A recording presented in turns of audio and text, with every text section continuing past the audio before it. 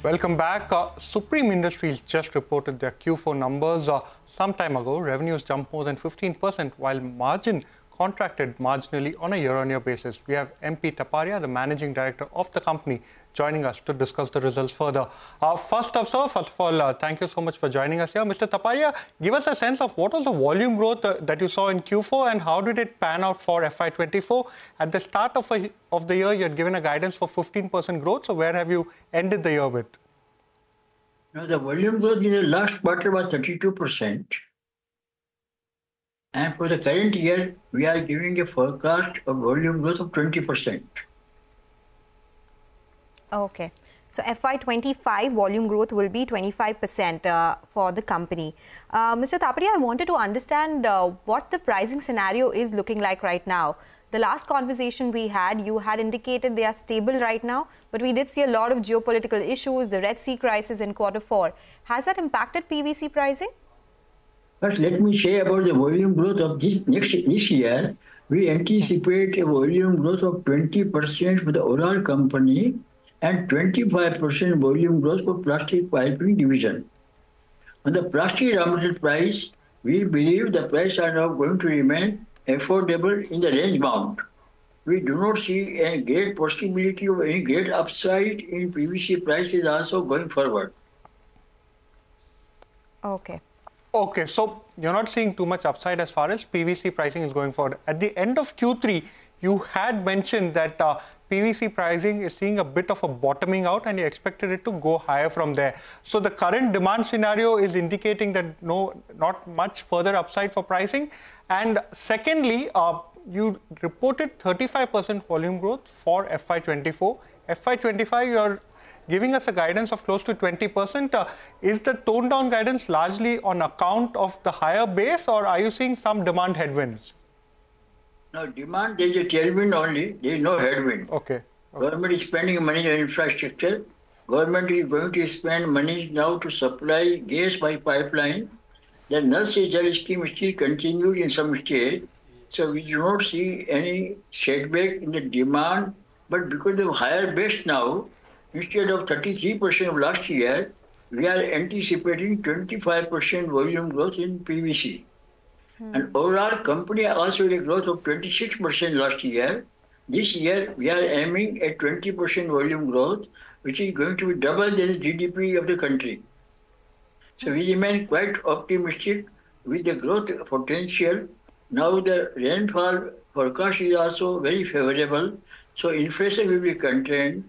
Raw material price going to remain affordable, with huge capacity being built in India and surrounding countries. So we see the growth impetus will continue and companies making large investment in brownfield plant and also a new location at Kanpur, Dehat, and companies aiming now to put 3 new locations, that is at Patna, Vijayawada, and close to JNPT for plastic piping system and pottery packaging product. Okay, all right, sir. We get that. So you're looking at capex. You're saying that demand is quite robust. So volume-wise, there won't be an issue, and the 25% or 20% guidance is over 35% or 33%. So that is on a high base. I wanted to understand about the capex that you had already announced. One is Parvati Agro's unit, which was to run at full capacity in February 2024. Has that happened? And also the valves plant at Malanpur. It was expected to commission by Q1 of FY25. Is that also on track? My Malanpur plant will go into production in Q1 for sure. And the Sangli unit, the current capacity is now running properly. We are expanding capacity there by 20,000 tons further in this year at Sangli. Okay. So what is the current capacity utilization over there? Current capacity fully sold out. We are expanding further. Okay, so what is the kind of incremental revenue you can garner from that particular plant? You're talking about Malanpur, right? And my colleague also asked you about Parvati Agro unit. Has it started, operating at full capacity from February itself? Parvati Agro is now running full capacity. We have a capacity of around 3,000 tons per month, which is around 3,000 tons. You can count it is around 30 crore per month. Okay. All right. So full capacity utilization at Parvati Agro and the Malanpur plant will start getting commissioned from Q1. You have announced that there is capex at Vijayawada, at Patna and other locations as well. Are you going to be using your cash surplus of 1,178 crore rupees to fund that? What is the plan here and what kind of capex can you guide for in FY25? So capex, we are planning to spend 1,500 crore we are going to commit. And out of 1,500 crore may not be required to pay everything in this year, but maybe around 1,000 crore rupees. And it will be all done through our own fund, which we are having today, is around 1,200 crore in the company account. So everything will be done by internal accrual. Okay. Okay, sir. So give us a sense of how CPVC prices shaped up in Q4.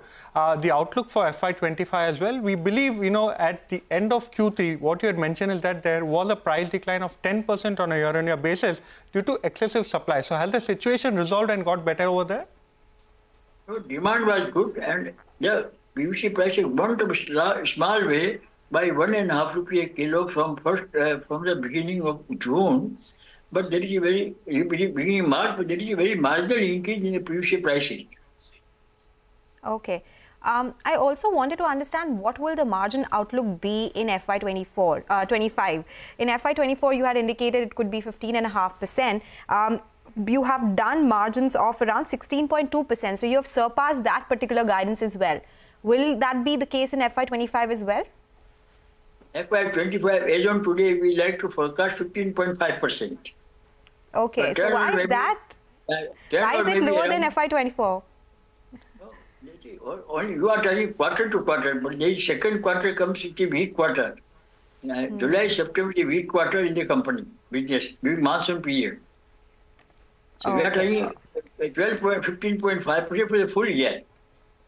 So could you just reiterate, for the benefit of our viewers, FY25, you've mentioned volume growth of close to 20 to 25%. You mentioned a margin guidance. Can you give us revenue, margin, bottom line, as well as volume guidance once more? I can say we anticipate a turnover between 12,000 to 12,500 crore. Volume growth is around 20%. We may be close to 750,000 ton sale in the current year. Okay, all right. So you did total revenues of around 10,199 crore rupees in FY24. You expect it to go to levels of 12,000 to 12,500 crore rupees with margins of 15.5%. Mr. Taparia, always a pleasure speaking with you, sir. Thank you so much for joining us today and patiently answering all those questions. That's the word coming in from Supreme Industries, where they say demand is robust. They will do volume growth of 20%, but PVC pricing is something that will be a key monitorable, the stock at the day's low right now. We'll slip into a short break. Here's a programming note for our viewers. Our Friday special offering Editors Roundtable is now coming at a new time. Catch the biggest market headlines of the week with expert analysis from market veterans and our editors every Friday now at 3:30 p.m. Don't forget to tune in.